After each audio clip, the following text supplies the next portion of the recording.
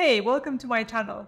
I'm Anna, I'm a licensed architect, and today we'll talk about how our homes have the power to impact our mental health. At first glance, the connection doesn't seem to be so apparent, so let me demystify it for you. Are you ready? Here it is. Our homes impact how we feel impacts our stress level, and our stress level impacts our mental health. Let me explain that in more detail. Think how you feel when you walk into a room with large windows, a tall ceiling, with a lot of natural light, maybe a view towards a garden, versus how you feel walking into a small space with no windows, no views, maybe with a harsh fluorescent light. Maybe you hear a weird buzzing noise from somewhere, and then there is this smell, like somebody left some wet shoes there for too long. Imagine you'll have to spend a couple of hours in either of these spaces. How do you feel about the first one? Maybe you feel enthusiastic, relaxed, calm, inspired. What about the second one? Do you feel uncomfortable, annoyed, repulsed by the smell, scared perhaps to spend a prolonged amount of time in what looks like a closet? So you see, we have feelings about the spaces we spend time in. And we do choose where we spend our time based on how we feel about that space. Now, how do the emotions we feel in a space impact our stress levels? Spending one time in a closet-like space, even if it is uncomfortable, might not cause traumatic damage for most people. But imagine that it is your home, or your home is a version of that, the small, poorly lit space with a weird noise and a funny smell. And then you went to work in something that doesn't look much different than a closet, like a cubicle. And your entire time would be spent between the closet and the cubicle.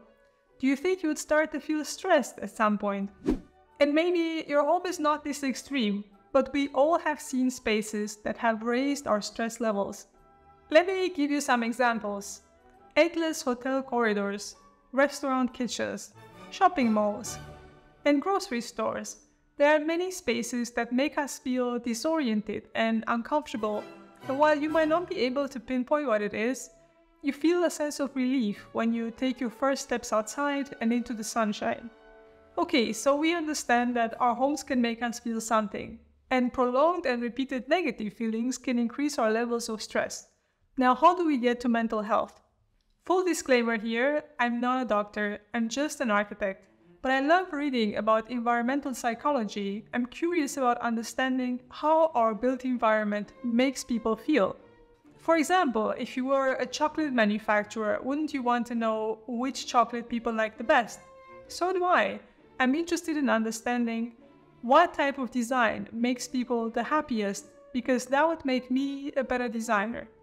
And while there are no studies linking space design with severe mental illness, there are plenty of studies linking space design with levels of depression and an overall sense of well-being, or lack thereof. For example, the types of spaces you spend time in can impact how much natural light you get.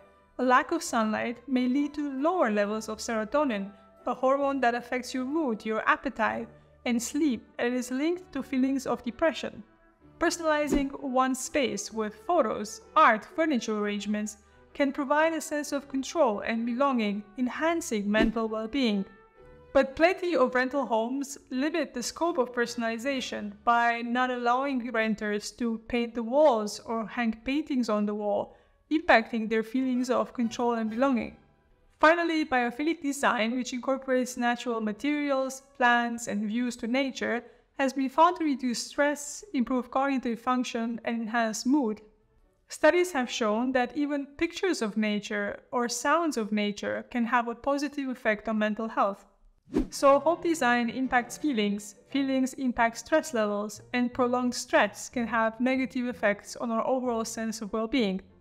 If you enjoyed this video, do hit the like button, and if you're interested in seeing another one of my videos, home interior design for minimal cleaning is currently very popular.